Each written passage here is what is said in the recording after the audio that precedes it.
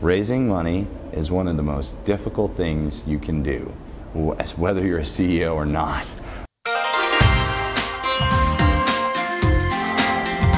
About 8 months ago, I started a website called thefunded.com, and it allowed CEOs around the world to research, rate, and review venture capitalists and other funding sources, angel networks, private equity, etc. At first, we had 20 to 40 members. It was really invite only. But one of the original members suggested we open it up.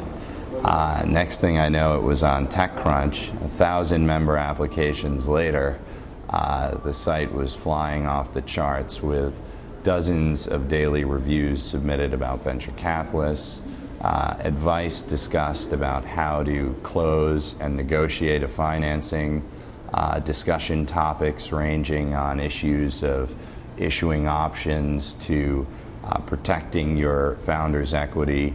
So it's really become the network for CEOs to discuss the very secretive world of funding.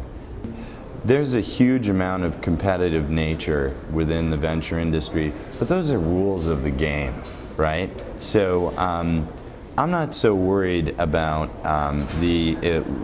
changing so much the rules of how the game is played today. Imagine, like anything, there are rules. So if you know the rules, you can actually play the game and have a good outcome.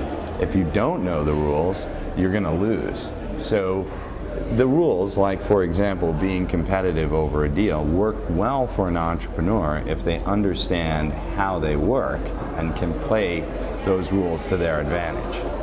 Well, it's always a relationship, right? You have an idea as a CEO or as a founder, and it's your job to convey that idea to a wide audience of people. One audience is the investors. So you forge a relationship with the investors around that idea. Unfortunately, in 2/3 of startup companies, those investors end up firing you. So these are things I'm helping new CEOs learn how to avoid up front. It's always a tough question, or tough answer, I think, but top 5 tips for entrepreneurs looking for funding. So many things. I like to say choose your first investors very wisely.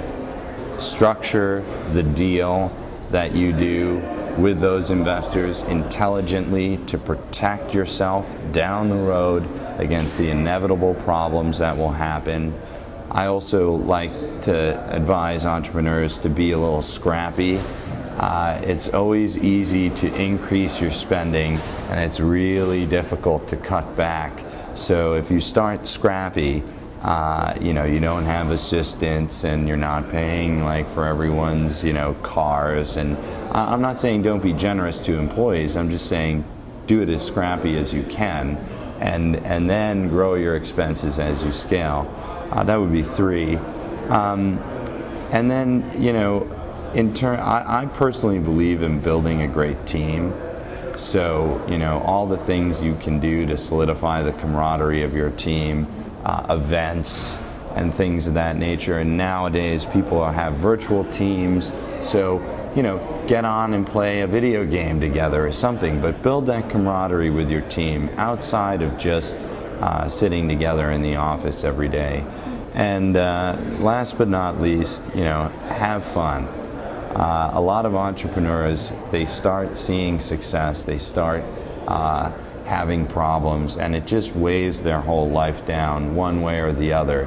And you need to just take a step back and relax. And listen, I'm probably, I should, note to self, do that. But I am doing it with the funded.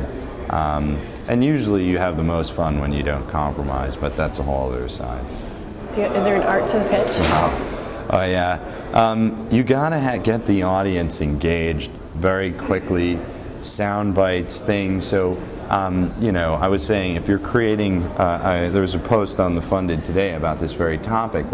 If someone doesn't understand what you're doing very quickly, you lost them. So, analogies taken straight from the movie industry can work really good. So if you're creating a gaming instant messenger, don't say that. Say, I'm creating Meebo meets, Club Penguin with the Facebook API. And people, oh, I got it. And like, it's a whole other language. Well, if you know what Meebo and Facebook and Club Penguin are, but those are pretty good guesses that most of the audience will. So say things, get them engaged, give them other things to draw on to understand what you're doing. If you're putting up PowerPoint slides with Web 2.0, la la la, like that's too ethereal. You really need to bring it home, engage your audience, and you'll do great.